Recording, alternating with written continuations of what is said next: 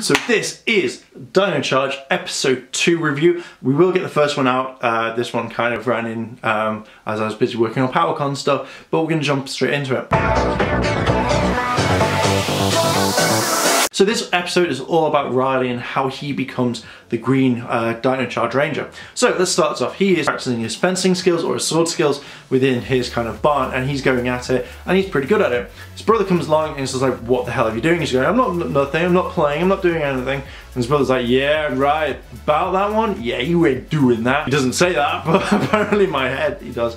So Riley then throws away his sword and sticks it into this, like, I think it's a tire or the wood at least. Then he's looking for his dog. His dog's running away and he goes into the kind of, into the forest. You have Fury coming along and he's like, hey, what the hell are you doing, dog? I'm going to attack you. I'm going to hit you with my sword. Hit you with my sword, son. And then Riley jumps in. Apparently he finds just metal stuff. Apparently in this season of Power Rangers, there's just litter, there's empty open caves, everything you can think of. Boom, it's here.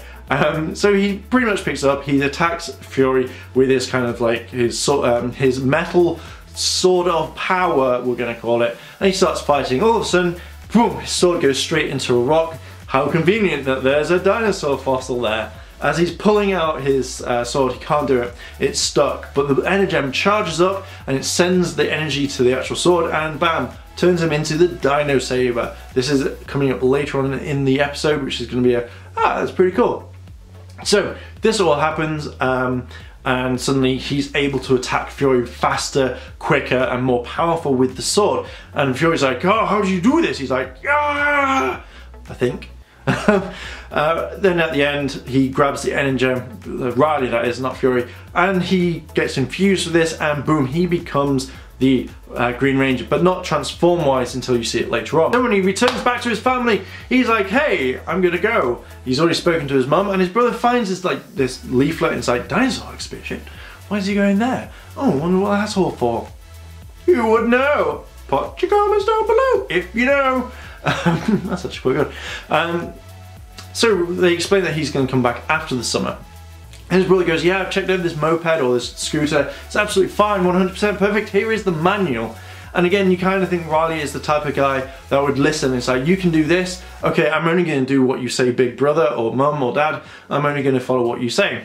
You have Tyler and you have Shelby, and they are in the car talking, and it's having quite a little bit of banter. She's like, oh, how did these get here? And Tyler's like, well, maybe the dinosaurs ate it. I think that's the thing. Maybe they decided to have some food, and then they died, and then it's therefore in them. And she's like, oh, that's silly. And he's like, well, can you give a better excuse? Can you give a better example? Because I think that's right. And she's like, oh. So they meet Riley. His scooter's crashed or his scooter's powered down and there isn't anything there. Thanks, big brother, for checking it over. I bet that's one last day. He's like, my brother's leaving, so he's gonna have a really bad time. So they say, hey, can we help? He's like, no, I've got the manual, and then the car drives past, kind of like the breeze or the wind knocks the manual out of his hand. He's like, eh. So they load it up, and he's in the car, and then they're talking again. And when they arrive at the kind of museum, they see Chase and Coda kind of walking away, talking about random things, and then again, it's like, wow, there's a massive T-Rex! Woo! This is gonna be cool! And of course, Tyler has to get his selfie. I wonder if this is going to be in every single kind of episode. It's like, oh, gotta take a selfie, gotta take a photo at least. They just say, oh, well, do you really, at a time like this? He's like, well, yeah, okay, just take a photo.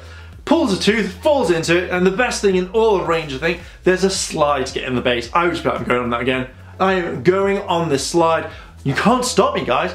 You hells yeah, I'm always on this. Apparently I would be the best Ranger for slides. Slide mode, power up!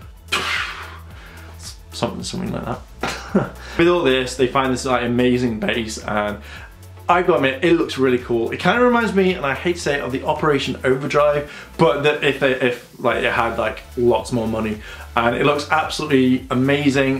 They find that the two other gems, you have the black and you have blue, and again, their gems, they actually return back to this kind of thing and kind of stay in it. So they're wondering what's happening. The Keeper comes out, and oh my god, the Keeper! Why, Keeper, are you so creepy weird? You are creepy weird. I do not like you, creepy weird. Do not like.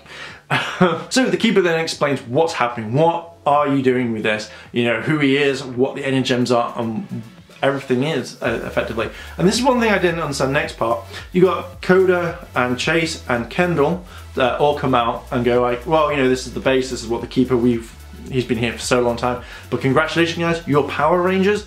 And then Shelby's like, Power Rangers? Like, she's never heard of them. And oh my god, at some point you think this joke would get old. I could understand if, like, in Space when Andrews goes, you're Planetary Rangers? Like, he doesn't know that they're planet-side rangers.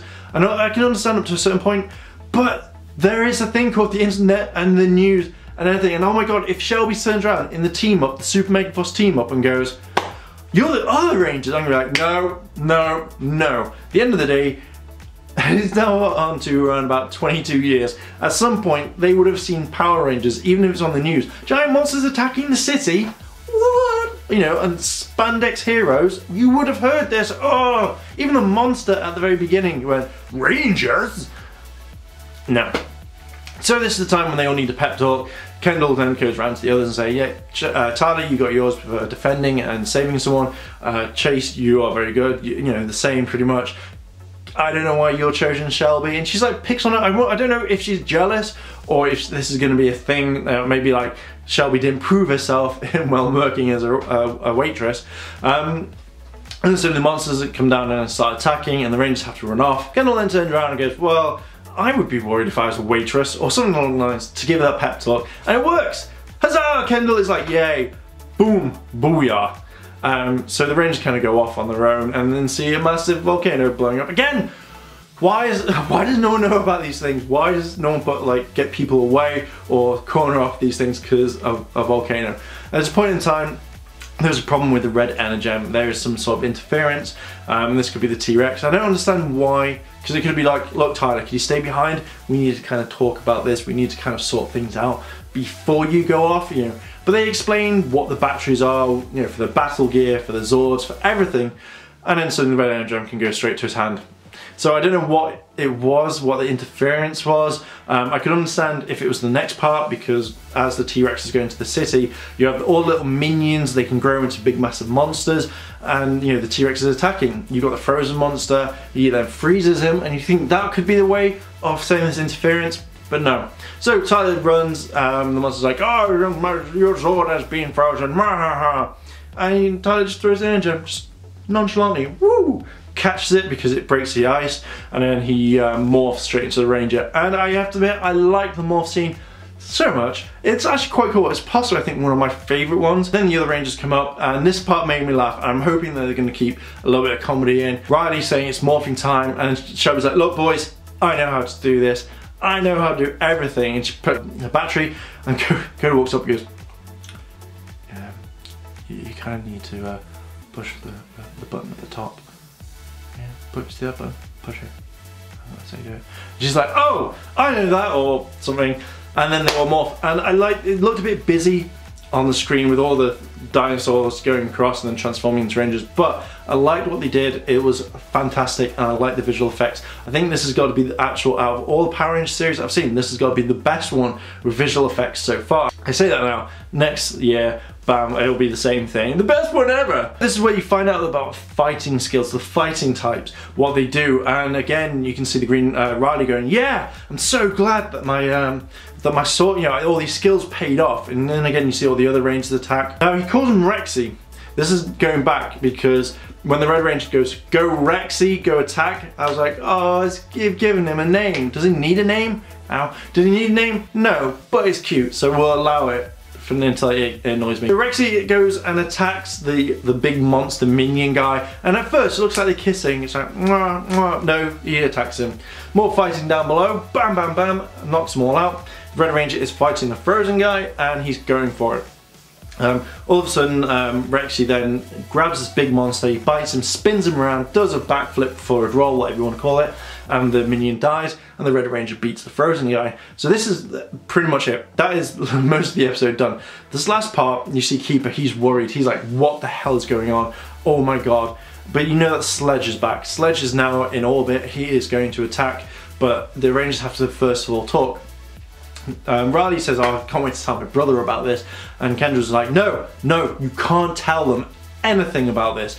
You know, we have to keep this a secret, and I like this because it did remind me of Mighty Morphing, and we're going to kind of recap this at the very end. So then you got Sledge, he's in orbit, and he's like, right guys, and he's talking to all the monsters, and we kind of figured this one out straight away, and I think a lot of the Ranger community said the same thing, is like they're all locked up. I reckon he's going to turn around and say, right, if you want to buy your freedom, then all you have to do is turn around and beat the Power Ranger, kill me a Power Ranger, beat me a Power Ranger, bring me a Power Ranger, whatever, and then I'll let you go. And I think this is a really cool thing because you have your entire army, and again, this kind of reminds me a lot of Time Force. It seems that they're taking a lot from Time Force on this one. At the very end, bam, that's it, you have the end of the series, and I like that. I like the fact that it's progressing. You've seen more of Sledge, he's now come into it, he's not being overdone just yet. And again, there's loads of things. I like the fact that Shelby is kind of the comical character. She is a character that kind of people will pick on, but you know that she's going to be at some point, stop it, you know, I'm doing this, and they're all going to turn around and go, well, we're trying to help you, we're trying to make sure that you are the best Ranger that you can be. You know, you had no confidence, now you are this amazing person. So I kind of see what they're doing. They're going to kind of build up the confidence, and at some point you'll have a, oh, I can't do it, I'm losing my courage, I don't want to be a Power Ranger. So this is what's going to happen.